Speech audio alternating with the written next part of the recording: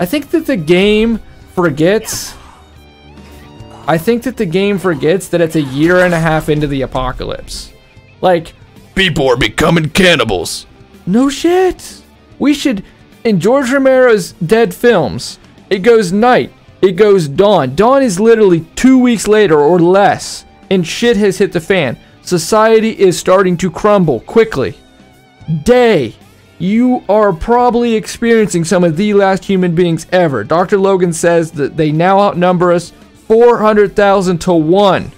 There's 12 people in a bunker in a haphazard scientific operation, and the government gave some military over to protect the scientists during their mission. And that's it. And that's 4 months in. And that's pretty realistic. If you read the Tom Clancy book on The Division, it's really interesting because he gets into like collapses and how diseases can cause societal collapse and stuff. Romero was super accurate in how the CDC and FEMA predicted would happen. This game is a year and a half in, so there's a new normal. I like that. The disease has exhausted itself. We're at a new normal, but yet the situations are still largely identical to the first one. The only thing that shows that we are a year and a half in is the open world maps. They did those well, because they look like this is pretty late into... Look at the scale of that hand. That hand is as big as my fucking body. It's as big as the gun. What? I don't think we quite got that right. Anyways, maybe they are tired of telling the same stories after a few years into the end of the world.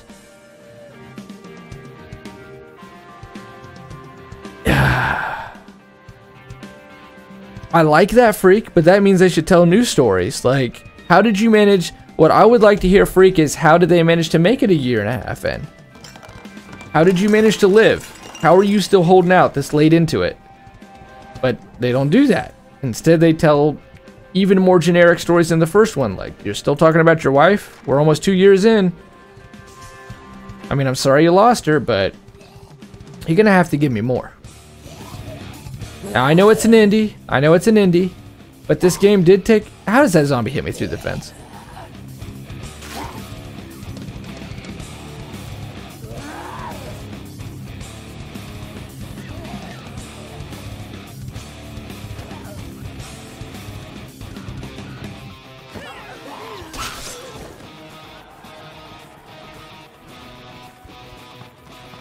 I don't disagree with you, Freak, but like they do that story about cannibals, which is cool. Those enclaves, those Radiant Enclave quests that like pop up, that are like, hey, can you go get us another recruit? I'm cool with those. Those are sick. Those are sick. And as a State of Decay fan, someone who loved the first one, it's really exciting to have something new to do. I think they did a good job there. But when it comes to like the random survivors and the way that they're talking over the radio, I just think that we would be deep enough in that it would be a fairly normal thing that some people would become cannibalistic or fucking crazy or monstrous. We're supposed to be after the disease has exhausted itself. We're still talking about the most lethal virus you could imagine. But at the same time, I think The Division did a really good job. I think The Division has done the best job. I know they didn't have the budget of The Division. This is what I would love to see. You combine State of Decay and The Division. If you could do that, State of Decay and The Division, but keep the combat of State of Decay. I don't want bullet sponges. I don't want, you know, stat crunching out the ass, because the Zed ultimately die via headshot because it's Night of the Living Dead. That's how you kill a zombie. You have to destroy the brain or sever the spine.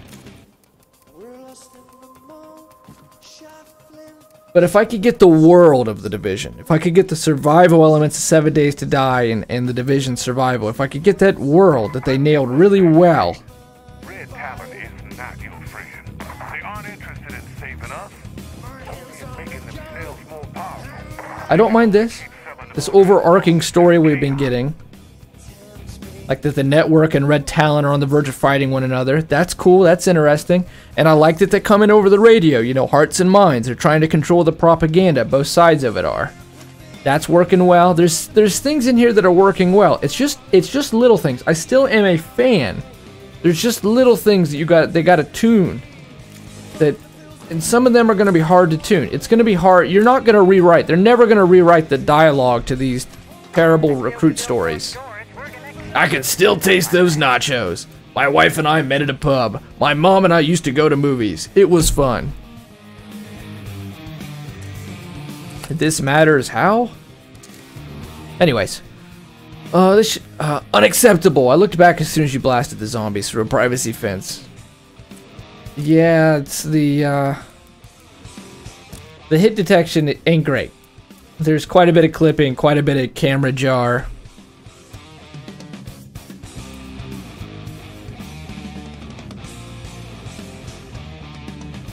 I'm gonna go herbalism.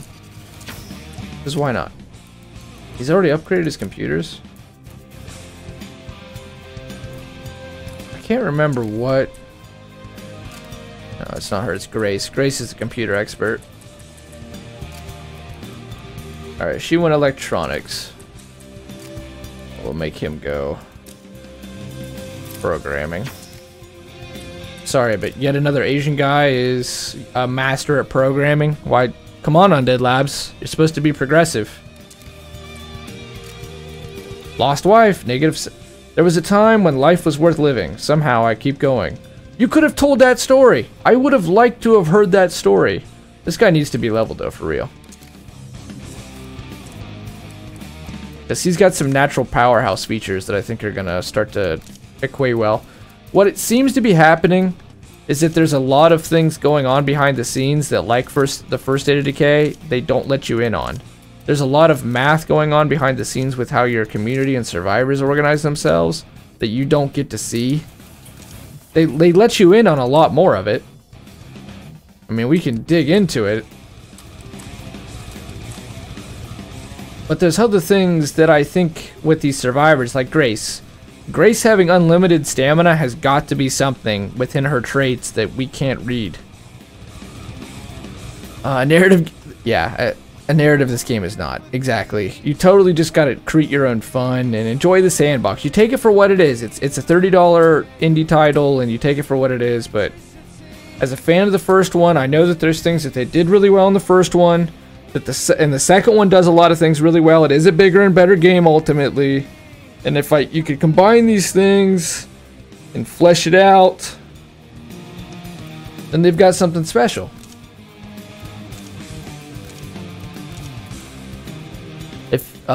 If you could, they would fuck it up too. They would, what, fuck up the new dialogue, freak? Oh shit, cameras, did they fix the ultra wonky car camera? Yeah, they did. It was a 20 gigabyte patch. I don't know why the hell the patch had to be as massive as it is, but yeah. Where's the inspiration? I don't even see words of inspiration.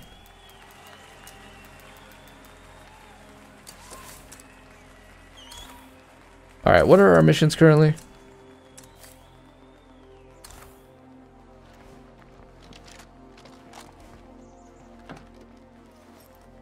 Oh, combining the game. Yeah, 20 gigabytes. Literally as big as the first game. As the game, total game download. I think they hard code a lot. They hard code a lot. It's like it's written in if statements. As I said on stream, it's like when I used to script out Flash games. You know, a very particular set of circumstances are created to make the illusion that it is all working well and smoothly, but it's all actually hung together with duct tape and rubber bands and band-aids, which probably happens a lot, but I'm, you know, nearly positive that whatever's going on at Epic, they've got C++ experts and it's class oriented. Obviously they make the Unreal Engine is made in-house. They have some of the best minds in the business over at Epic Games, or they want to make the engine that they make. And those people are programming a game on the engine that they make, that most of the industry works with in-house. You know, the people they have employed there, it's got to be unreal. There's no better situation. It's like having a heart attack in a hospital. They made their game on Unreal Engine 4, but they don't have the budget of Epic, so how are they going to pull that talent? There's super smart, talented people that work on Undead Labs. I have to reiterate, this is not a Destiny 2 situation. It's not a situation of shitting on the game. It's a situation where I really enjoy the game. I'm a fan of both Undead Labs, of the game, of the franchise. But, you know, they have limitations as an indie. They can't pull over the guy who worked on... Literally, if there's a technical issue with Fortnite, they can say, hey, why don't you just bring in the guy who made the engine? He's in the cubicle right across from you. But if Undead Labs has a big technical issue, like, save Nicholas from the Blood Plague zombie, but Blood Plague's already gone. So they need to script an and if statement. If X, then Y. But if this, then...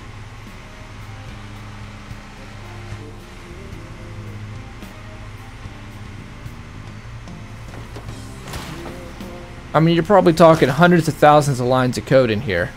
In a small team. You know they would combine all the wrong parts. You just need to be a dev. I mean, I don't know. Freak, you played both. You started following in here when we were playing the first State of Decay. I know you've been playing the second State of Decay quite a bit. Do you have...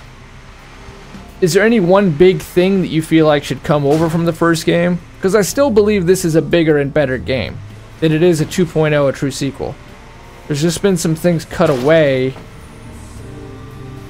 that ultimately I think made the game better.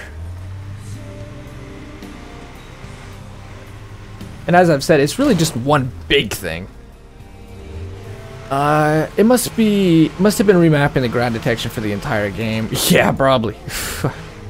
I just think that instead of needing to write like a class, like saying the vehicle classes operate in such a way, they've probably gone like, so when I would make a Flash game, literally everything is in one thing.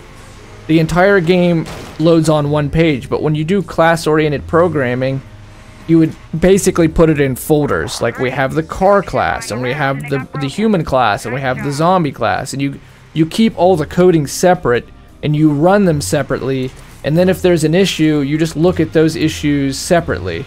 But when you write the whole game together in a non-object-oriented, class-oriented way, which I have to assume they probably did it the most technically advanced way because it's a fucking 2018 game studio, but you know, if they didn't, that's what would lead to a 20 gigabyte patch, is they literally have to go into the game code that exists, and they've got to just like fucking try to crank it out. Like, oh shit, here's this and this and this.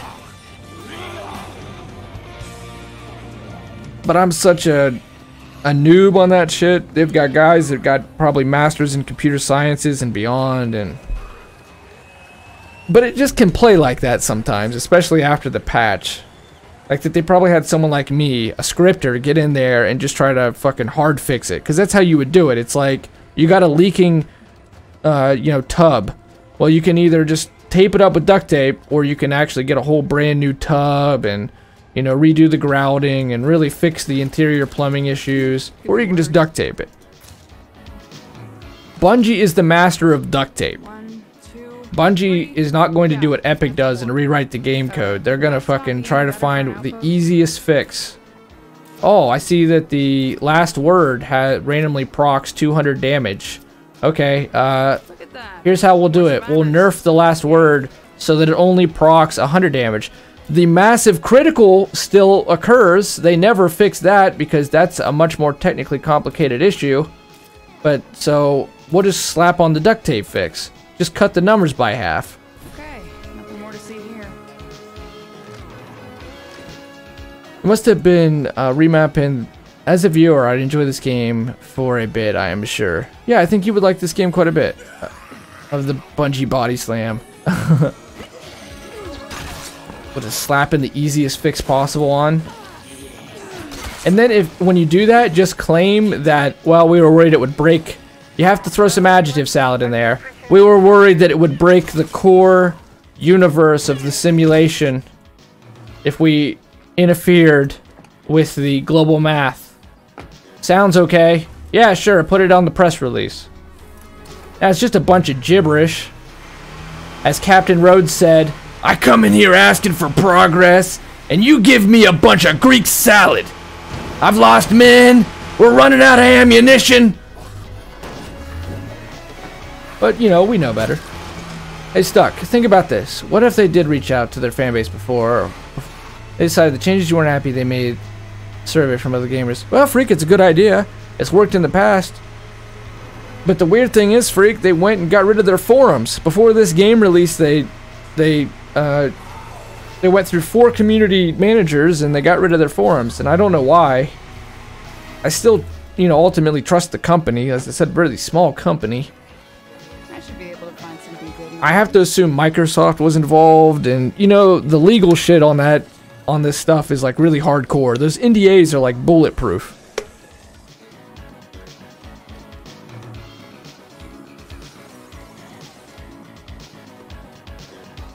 It's almost a month later and I'm still playing it every day. Right, yeah, there's things to love here. The sandbox is great. Dude, I played the first State of Decay, which was more buggy than this game, every day for like a year. Like I said, I got to 29th in the world. I loved this game. I loved pretending I was in one of Romero's movies and like getting to live that Walking Dead sort of fantasy. How would you do it? It was ahead of its time because you really couldn't do that in Minecraft. Minecraft is its own thing. And 7 Days to Die didn't exist, and Fallout 4 didn't exist, and Dying Light didn't exist. But that's something that is also a struggle for State of Decay 2.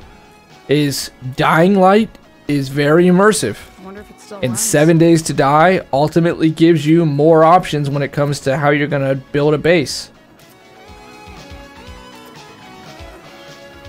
But I think one thing that State of Decay does really well is that realism. Scouting out locations, getting to be in a world that really feels apocalyptic. This is small town USA and it's abandoned. I think we've consistently said that the open world is really good. Anyone's listening, I could really use help. And feeling like a survivor in this world is really good. There's things to like, no doubt about it, man. No doubt about it. Just little things, little things. Rip.